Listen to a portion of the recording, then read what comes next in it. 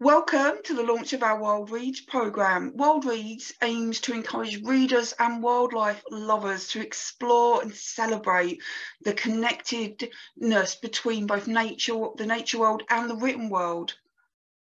We are thrilled at Suffolk Libraries that Suffolk Wildlife Trust are our partners in this fantastic project. We have launched it this week, and our first title is the amazing book Swifts and Us by Sarah Gibson. Welcome, Sarah.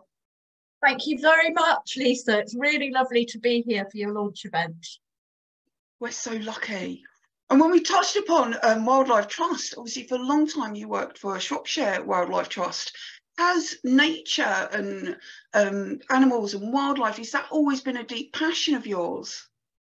Absolutely. I grew up in a small village in Sussex, and nature was really all around me. So yeah, I always loved exploring wild places. And I think I also in the 70s, I was aware of an awful lot of environmental destruction, and that sharpened my desire to ultimately have a career in conservation. And you worked, I think, as a communications officer. Yes. Shropshire Wildlife Trust, but then you went and wrote a book about swifts. How much, because you had a move which I think influenced it, and then you wanted Edward Mayer to come and do a talk, which you found really fascinating. How much do you think those events ultimately influenced you in writing this amazing book? I think I was so impressed by the whole, there's sort of, and this is true of Suffolk, it's true of lots of counties all over the country. There are lots of little groups of people working for swifts. And I was as amazed by the people taking action as I was by the birds themselves and their extraordinary life cycle. Edward is an amazing speaker. He's very passionate and enthusiastic, and he's a great ambassador for swifts. So yes, it was partly inspired by Edward that I would do something, but I was doing things for swifts a long time before I started writing the book.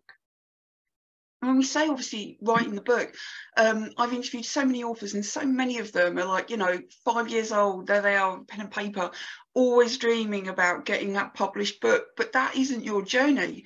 No. So why did you suddenly go, I want to write a book, but a book about swifts? What came about with that decision to do that?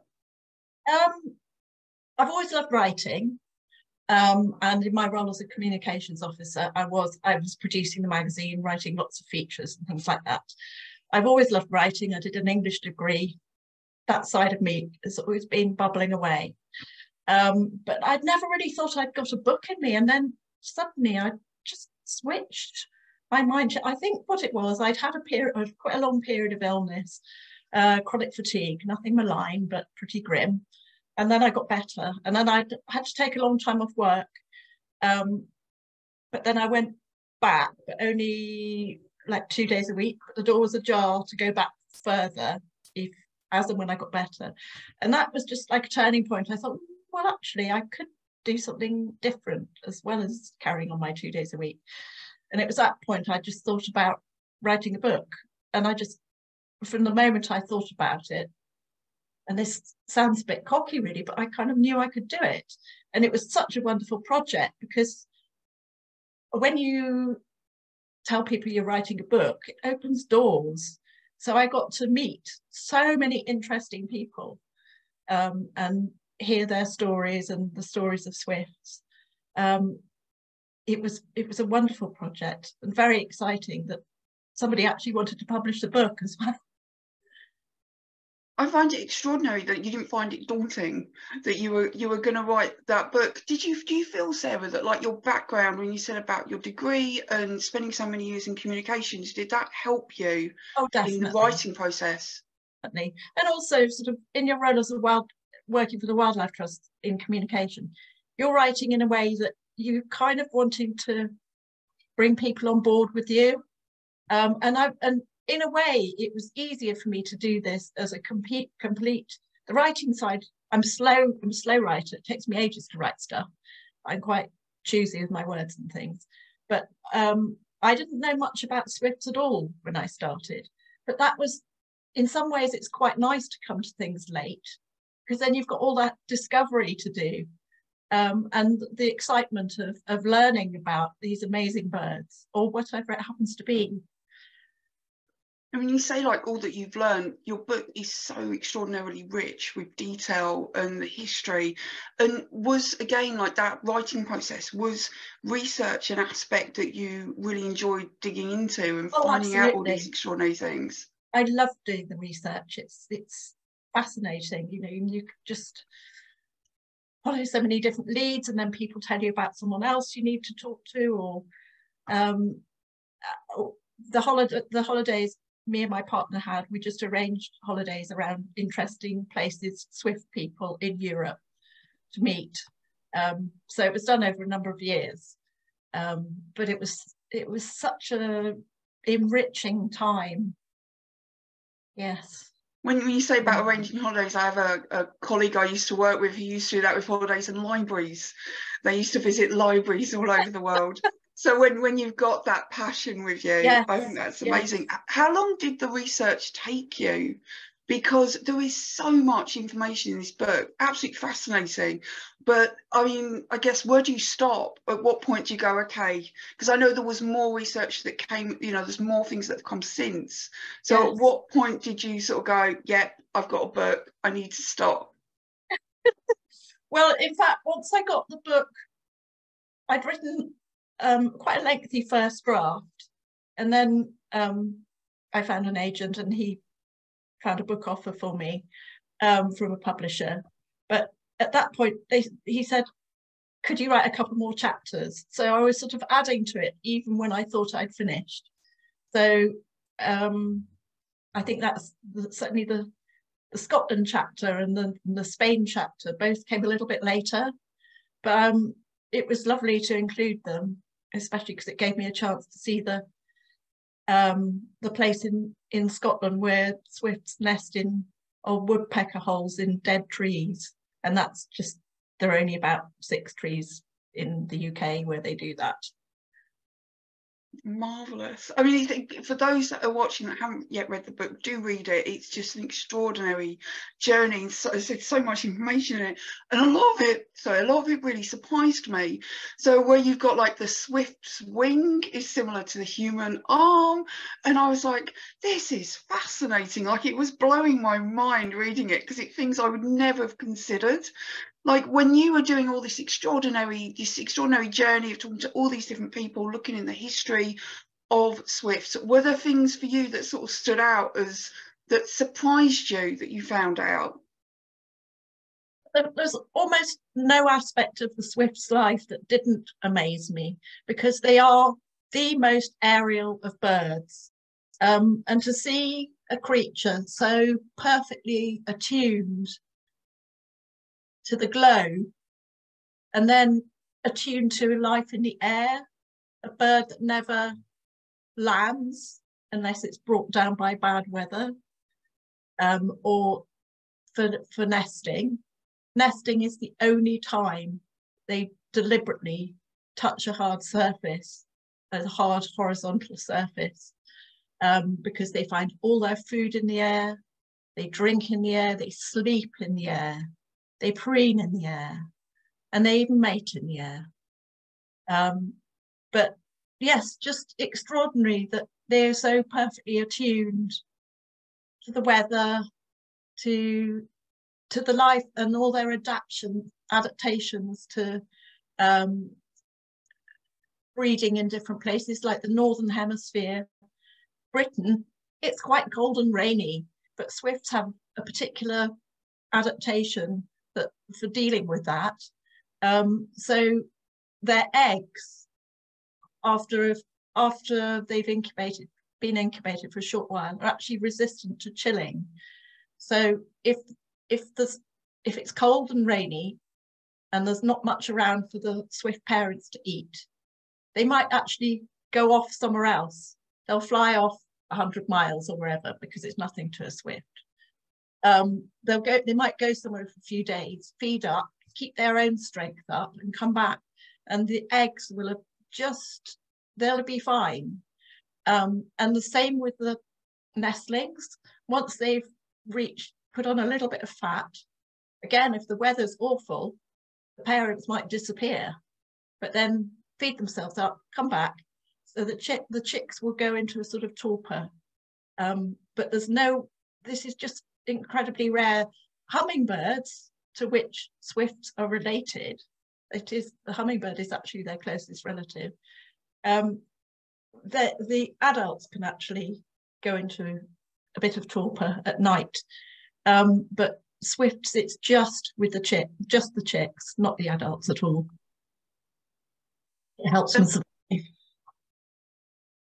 One of the other things that really stunned me is that in the past it was believed that birds hibernated on the moon or at the bottom of ponds. I was like, this. There are some extraordinary theories around, and they just look mad to us now. But at the time, Gilbert White, a really excellent naturalist, but he'd heard anecdotes, he'd heard stories from people talking about how swifts have been found in old ruins and brought back to life when put near to a fire, but then of course suffocated because they put them in paper bags and anyway. So extraordinary stories. Gilbert White knew about migration. He knew that many birds did migrate, but it just seemed a really difficult thing to believe that little birds that had just fledged could make that immense journey to Africa when the days were getting shorter and when they had time to flex their muscles and have the strength to make that journey. So in some ways it made more sense to certain people that they would migrate, and obviously certain like amphibians do hibernate at the bottom of ponds. But then there were other people. There was a scientist in Italy around about the same time. He was just saying, no way do birds, these swifts and swallows, hibernate. So there were contrary opinions, but there were an awful lot who did actually suspect there could be some truth in it.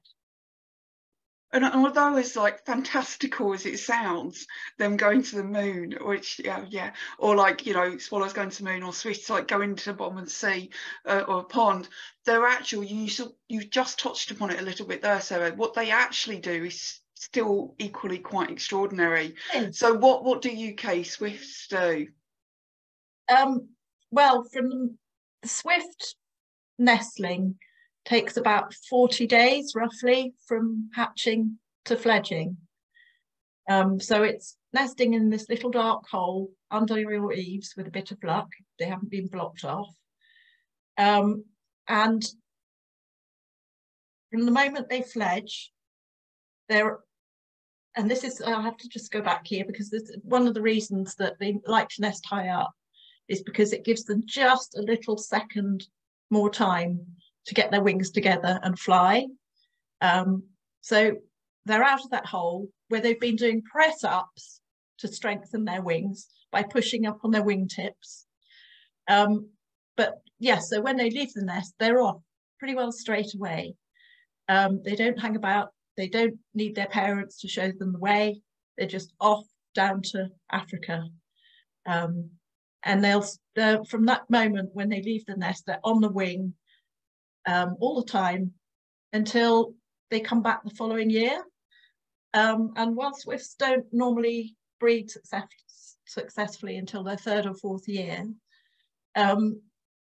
they do the juvenile, the immature birds will come back even though they're not going to breed, because they'll start looking for a nesting hole and a mate, and claiming that nesting hole. And that is a crucial thing. They are very, very site faithful. So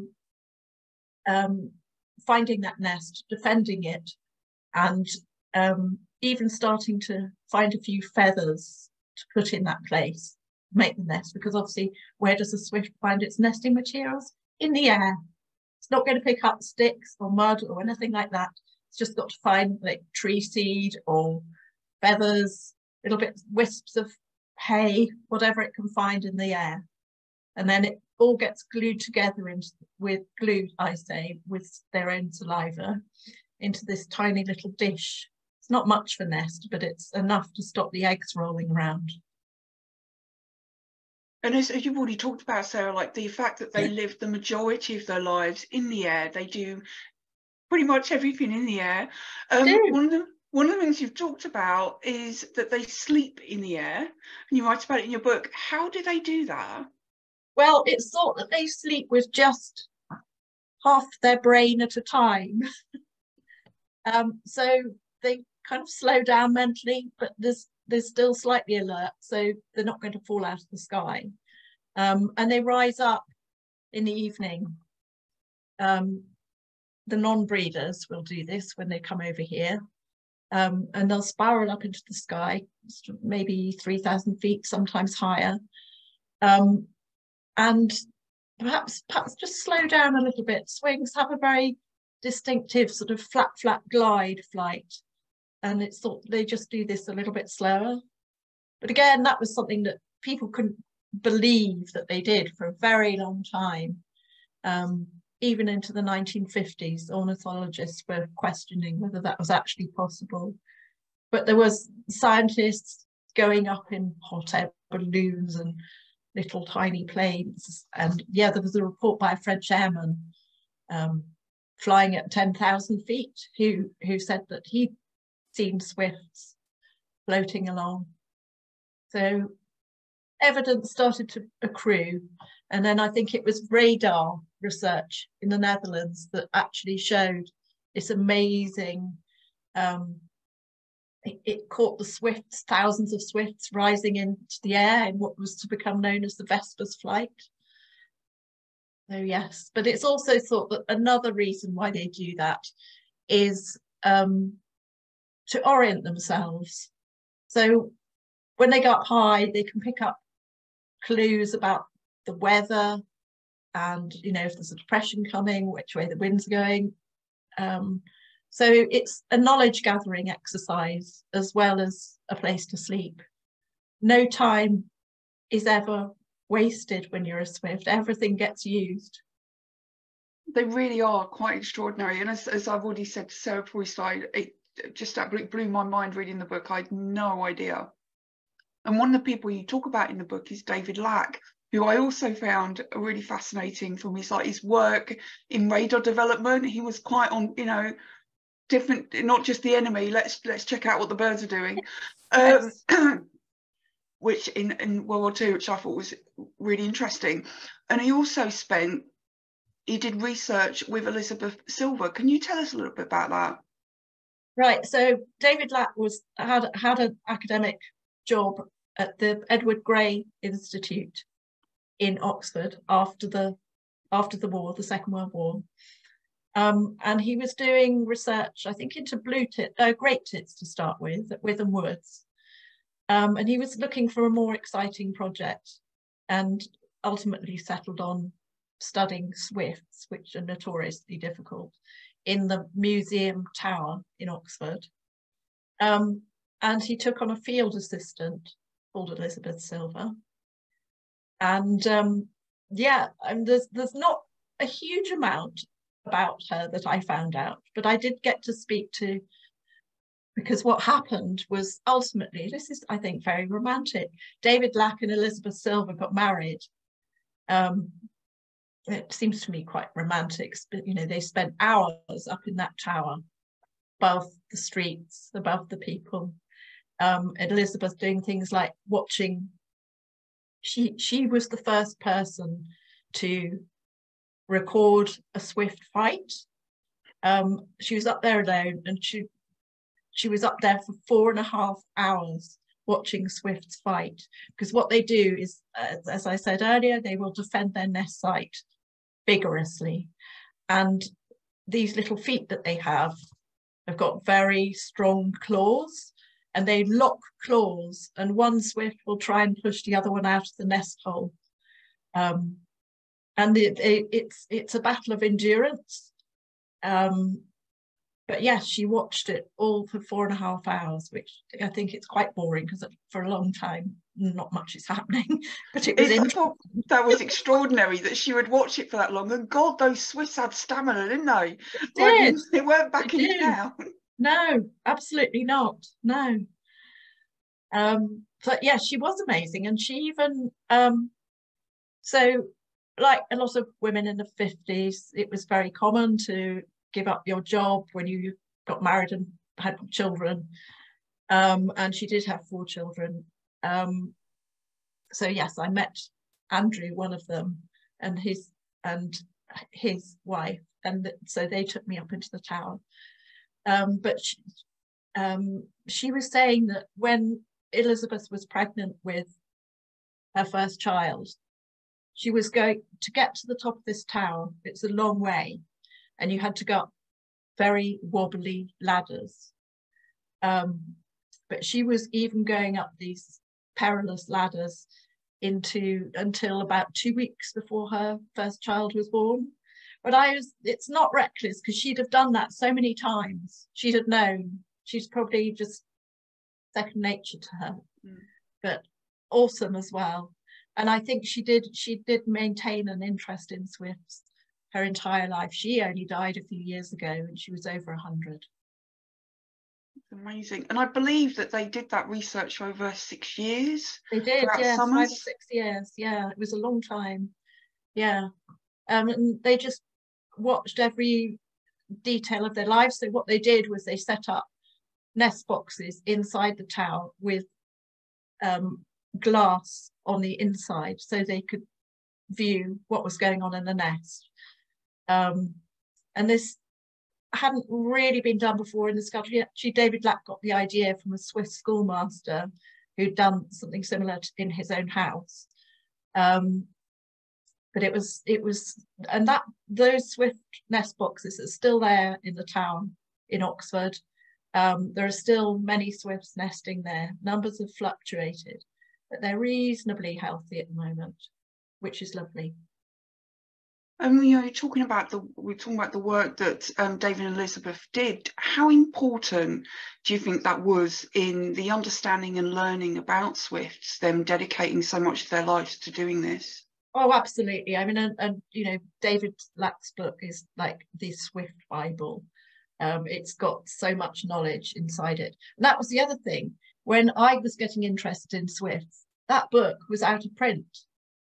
You could get copies, but it was £80 on the second-hand prices. And that was another reason I thought, oh, come on, there should be another book about swifts. But I mean, having said that, you can now get the book. It has been reprinted. It is available. But it's more of an academic book, but it is really worth reading. And also it was valuable because 10 years later, there was this chap, Derek Brummel, came along wanting to make a film about birds, and he made this really charming little film in the tower where David Black had done all his research. It's just a half an hour film narrated by Eric Thompson, who used to narrate The Magic Roundabout. So lovely voice, and it just shows you the life of the swift. So I met him as well. He's now died, but I'm so glad I met him, and he could tell me his stories of how he got the film. I feel like, you know, all the research, all that you've learned must have been such an amazing journey for you. And one of the things that I wondered is, do you look at swifts differently now, all the things that you know now about them? I look at them with great admiration, I think. Now I know. And I just love them. They're just beautiful birds to watch. They've got such zest. They're so quick and agile, and you know, they bring drama to our lives. They're just I love so many birds and creatures, but yeah, they are amazing to watch. And the more you know about any kind of bird creature, wildlife, the more fascinating it all gets. Absolutely, I think they're a marvel, aren't they? One of the things that I think is really important to touch upon, that obviously you talk about in your book, is numbers are drastically decreasing in the years. Like, then they've dropped quite a lot. What are the different factors that are affecting that? Right, well, there are several factors. Yes, and you're absolutely right. Swifts actually got added to the red endangered list a year or so ago, which is pretty grim, which is for a bird that they are still relative. You will see them. They're not rare in the sense that you'll get twitchers flocking to see one somewhere. But what's happened is that their numbers are in such steep decline that there's real worry that they could go extinct, and action really needs to be taken to stop that. So obviously swifts are insectivorous, and I think we know that there's been a massive decline in insects. Here, Europe, and even in Africa, there's a lot of change happening there. So loss of insects has got to be a factor. But also there are some people who think that it's because swifts are so incredibly mobile, they can always go to places where they will find the hot spots where there are lots of insects. Like there might be like a massive carrot fly over an oilseed rape field or something, and then they'll all descend, or they'll go off to over a lake where there's lots of aquatic insects and exploit them. So they are, it's true, very mobile and adaptable in that way. But another reason is a big problem is loss of nesting sites. And as I said, they're very site faithful. They nest in high up places, they will find holes. Their access holes take them just under the roof. You won't see their nest. It's not like with a house martin or swallow, which makes a little mud nest on the outside of the building, under the eaves or wherever. Their holes are actually, their nesting holes are hidden, little dark places. And a lot of the holes in our buildings are being filled in, blocked off during restoration. It doesn't have to be like that. It's quite possible to have a dry, secure house and retain nesting places for swifts. It can be done. But there has been a drastic loss through renovation and through new buildings being, again, they're not weathering in the same way as older buildings would have. The modern construction materials, plastic, soffits, things like that, they don't give in the same way. So there is a big problem. But there are, again, this amazing swift community I've talked about. They have been working hard to find, and that's just individuals, lots of individuals doing things all over the place, working on swift nest bricks, and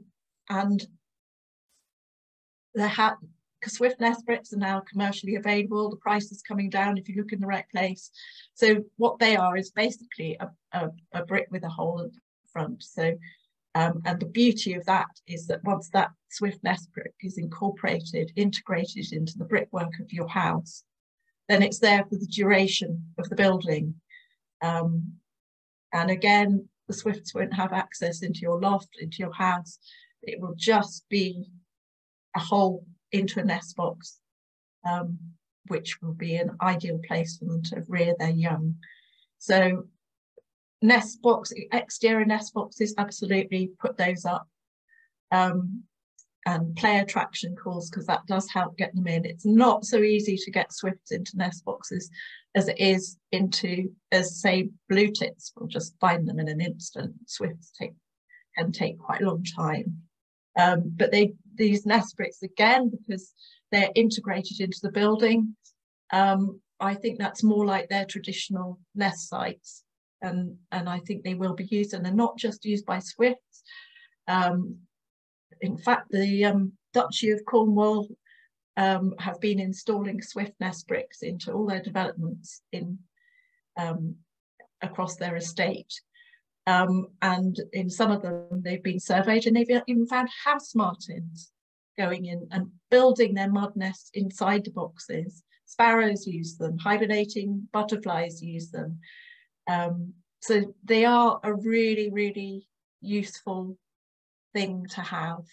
And there is there has been a petition underway to try and get the government to make swift nest bricks compulsory in all new builds. Very passionate campaign run by Hannah Bourne-Taylor.